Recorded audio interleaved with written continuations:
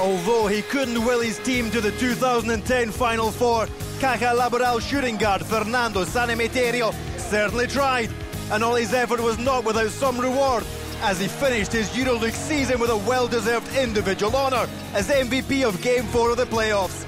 San Emeterio has been one of the revelations of the year in the EuroLeague, and in Game-4 it was easy to see why.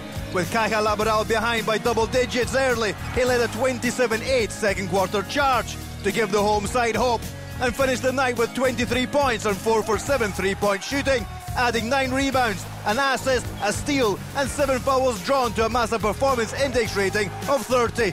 He finished the season as the third-ranked player in the playoffs and in the top 20 for the entire EuroLeague season. Quarter-final playoffs Game 4 MVP, Fernando San Emeterio, Caja Laboral.